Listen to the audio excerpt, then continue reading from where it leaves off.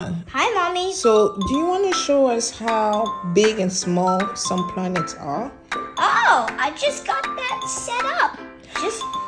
Really? I'm excited. So, which one we start first? At our home planet, Earth. You want to hold it and show that to me first? Well, we got the Earth. Oh, it's small. Yeah, but it's still a little big. Oh, we got the largest planet in our solar system. Whoa. Which one is the next one? That's Jupiter? Yeah, this is Jupiter, the largest planet in our solar system. Earth can fit in the palm of my hand, but Jupiter's barely can fit. I think that's it. I think that's the biggest one. Do we have anything bigger than that? The sun. Whoa! This is huge. The sun. It's like a wrecking ball. Let me show you it compared to Jupiter. Goodness gracious, it's so small.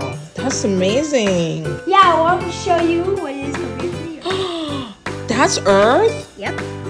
That's small?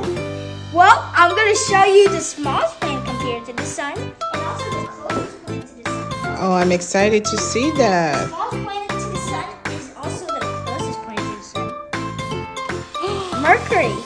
Mercury! This is so tiny.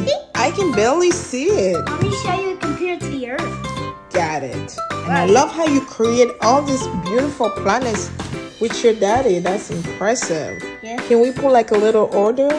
Yeah, sure. My size. All right, let's do it. So let's see. I can get all the planets in fact. Look at this Mercury one. Earth right next to it. Jupiter and of course the sun. And we got the two ice giants. Oh, what planet are those ones? Uranus, Neptune.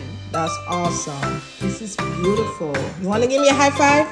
Oh, yeah, but before we end it, hold on, I want to show you what the order is now. That's good. Now. Bravo. This is wonderful. We got all the solar system with the sun.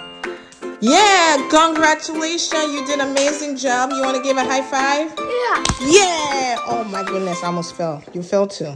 Yay.